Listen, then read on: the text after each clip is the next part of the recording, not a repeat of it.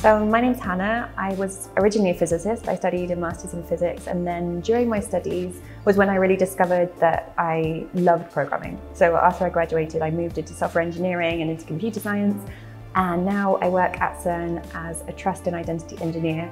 And what that means is that myself and my colleagues, we make sure that the right researchers have access to the right data, the right services at the right time.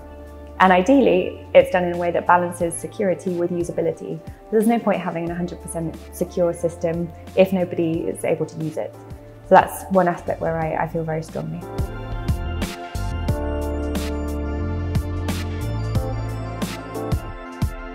So before I moved into computer science, I think I was quite worried that my day would look like me sitting alone, probably in a basement with a computer. And in reality, none of my time looks like that. Of course, I do spend the majority of my time with a computer, but really 80% of my day I spend talking to people.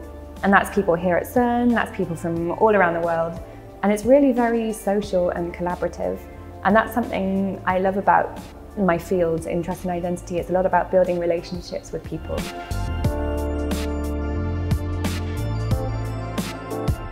I had a baby this time last year. So in January 2022.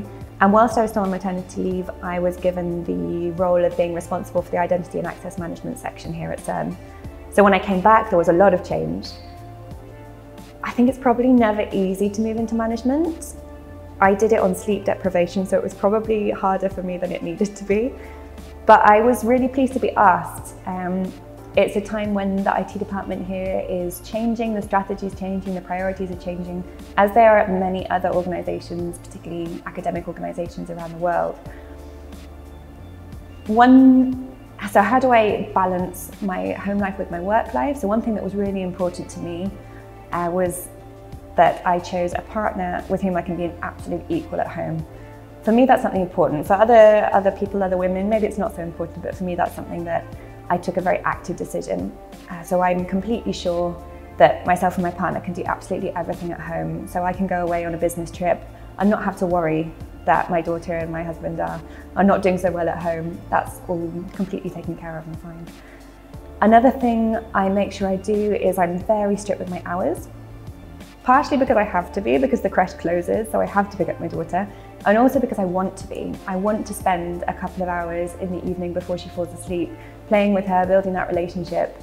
And I hope that in the future, when she looks back to when she was little, she will remember that both of her parents took on complex technical challenges and that her home life was balanced, and hopefully that inspires her to take on similar projects in the future.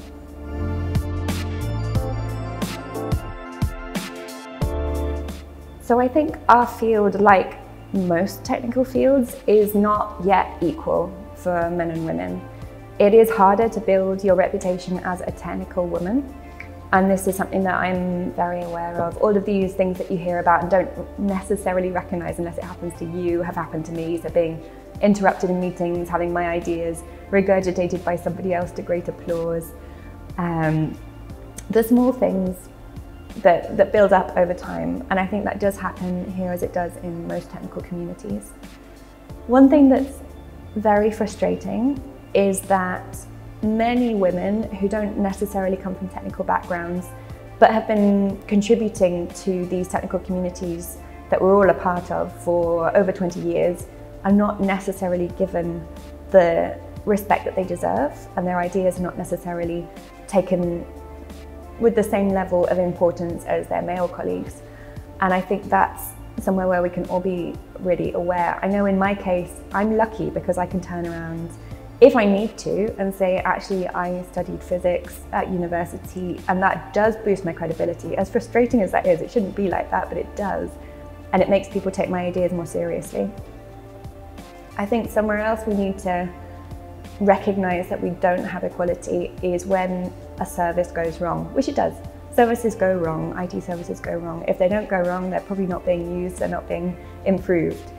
And when a service that is maintained by a woman goes wrong, in my opinion, people are more likely to say that the woman is not doing a good job, rather than if it's maintained by a male colleague, they might think, actually, this is a really difficult service and it's just a hard problem to be solved.